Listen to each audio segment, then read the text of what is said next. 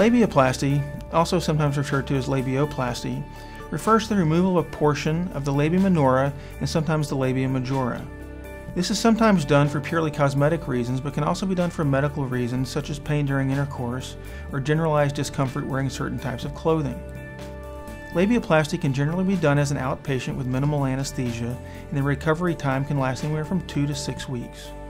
If you feel labioplasty is something in which you have interest, contact your physician and discuss if this would be right for you. My name is Dr. Grisham, and this has been A Medical Minute.